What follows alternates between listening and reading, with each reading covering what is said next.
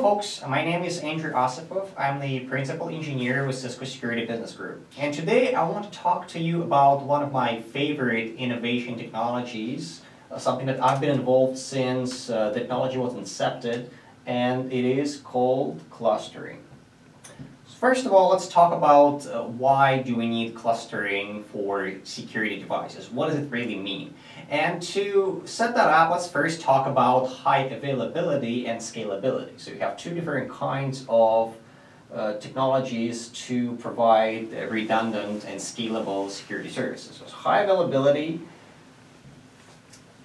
is the most popular form of redundancy, and what it means is, well, I have my active firewall, and I also set up an identical device, and I call it my standby firewall. And they both hooked up to the same network, they both can see the same set of endpoints on the inside and outside, but only the active one is going to pass those connections at any given point in time. And for every active connection, for every connection that goes to this active firewall, it will synchronize a little connection record, a little piece of information to the standby firewall. So that standby firewall knows how to recreate the connection if something happens to the active one, if it fails, and the connection now switches over to the standby, newly active firewall. So this is something that pretty much all the security vendors implement in some shape or form. Some do a connection synchronization, you can just got the connection table being copied. Others replicate every single packet hitting the active firewall. So a packet comes into the active firewall, they copy it exactly as it is to the standby firewall. That's a bit suboptimal in my opinion, because now you're doing much more work than you would if you just synchronize the actual stateful record periodically. So that's high availability, right? Only one device is active at any given point in time. And now the challenge with that is most customers don't like to pay for idle hardware, right? Why would you set up two boxes, buy two boxes, and only one of them is actually doing meaningful work? So what also exists is the concept of high scalability. And high scalability is effectively trying to provide both redundancy as well as trying to move beyond just one box being active at any given time. Now, there are multiple approaches that the industry, most of the vendors take when it comes to high scalability. So some say, okay, well, we'll do something that's called the horizontal, or sorry, something that's called vertical clustering, right? Or vertical high scalability. So we take a big chassis, we populate it with many, many different modules, and then we vertically scale throughput by sharing the load through the firewall across all those different modules. How do they do that? Well, they typically, again, take the same approach they do on active standby. We'll just copy the entire connection table to each and every one of those firewall modules. So now, if you have one module which supports 10 million connections, guess what? This big chassis sometimes goes to 18, 19 rack units. This chassis still only supports 10 million across the entire set of modules. So now each one supports 10 million, you copy the same connection table to all of them, and you still have 10 million. A different approach to this is, well, let's designate one module in the chassis and make sure all the traffic comes into that module, and then that module will fan those connections out to everybody else. And again, you still have the same constraint, right? To statefully track those connections within the chassis, you still have to have those 10 million connections held here in a module that distributes the load, and then that module knows which other processing module has to process each and every one of those individual 10 million connections. So you do scale throughput to some degree in this setup, but unfortunately you don't really scale connections, concurrent connections, and connections per second. Now there's also horizontal scale and horizontal clustering, where you can set up multiple of those chassis side by side. So each chassis is vertically scaled, but you also combine those chassis into a single stateful cluster, and now you split the load between all those different chassis. And very, very few vendors actually do that. Most say, well, we'll give you vertical scaling or clustering within the chassis, and then we will do high availability, active standby between two chassis, and that's pretty much it. And this way you still scale throughput within the chassis, you don't scale connections concurrent and per second, and you obviously don't take advantage of this extra hardware in the second chassis, and you can't just deploy a single chassis because it becomes your single point of failure, and customers don't like a single point of failure when it comes to their enterprise network design. So these are your options for the industry. And most vendors, when they say clustering, they sometimes means this, high availability. Really, that's what the clustering solution is. And some mean, yes, there is some high scalability, but it's only this vertical scaling within the chassis, and don't get much of horizontal scaling. So now let's talk about what our implementation of clustering in both ASA and Firepower Threat Defense Next-Gen Firewall looks like. We supported clustering since our ASA 5580, 5585 appliances. Now we also support it on Firepower 4100 and Firepower 9300 appliances with ASA, and the FTD inter-chassis clustering support is coming in about a month in our next software release. So how is our clustering different from all those different industry approaches? So first of all, we support both horizontal and vertical clustering at the same time. So you can have a 9300 chassis with 3 modules clustered together into one single logical firewall. Great.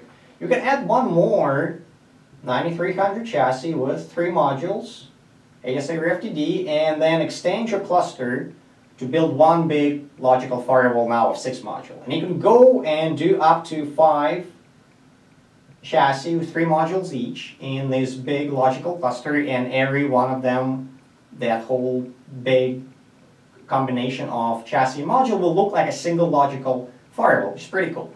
And we also provide fully distributed data plane. So what I mean by that is any module in the chassis can get a packet for radio connection and process it to completion without having to redirect things somewhere else, without having to replicate the entire connection table to everybody. It is all fully distributed. And how do we achieve that? Well, let's go through an example. Let's consider a cluster of 3 modules, just to be simple. 3 modules. You have those cluster members. You have your client here, standard application. You have your server on the other end.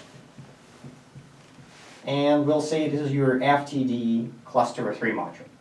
So when the client wants to establish a connection to the server, and we'll just assume it's TCP because it's more interesting, it will send the packet normal TCP. You look up your default gateway. Your default gateway happens to your FTD cluster, single IP address across all the cluster members. So it goes to this single IP address, and this is typically your Ether channel here, span the Ether channel across all the different chassis, kind of like a giant virtual port channel from Nexus World.